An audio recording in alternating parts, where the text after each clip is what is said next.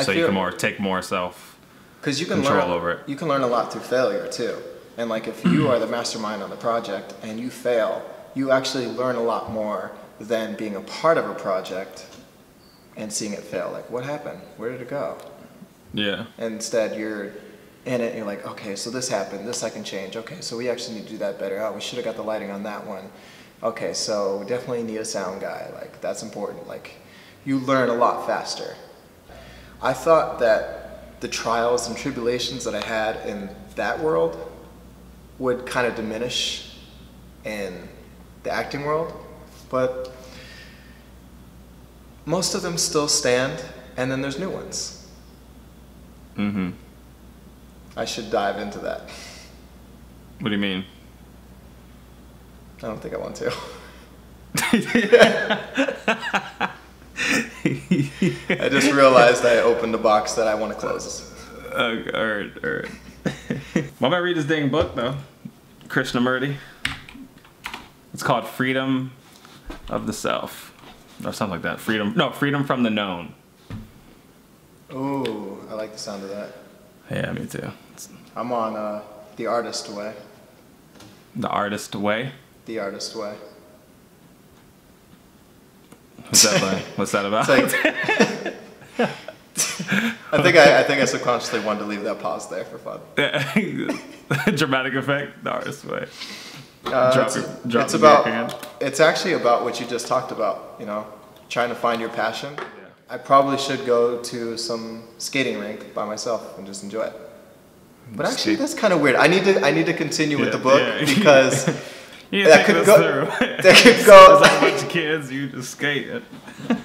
That could. Well, if I'm having fun, and I'm not really caring about that.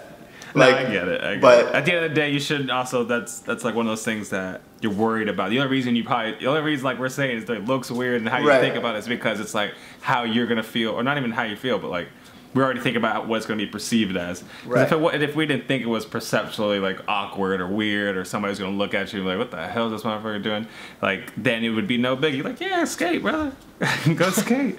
But the fact that we kind of think that it'll, you know what I mean? We're already thinking about somebody else's perception of that act. Right. And that's like part of it. It's like free yourself from that and just go skate.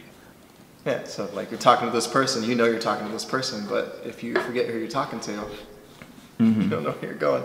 That was another analogy that didn't work. It played well in my head, but... but no, I get what you were saying with that, and that's the logistics of it, of how to get better at that and literally get my, stick with my point.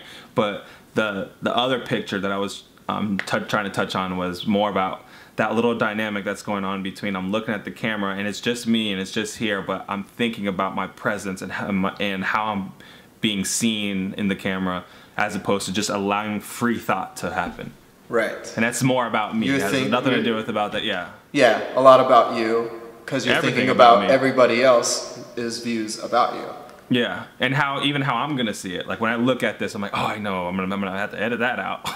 It's just like how I'm coming across and what I'm looking, and how it has to be how I at the end of the day it has to be how I feel about.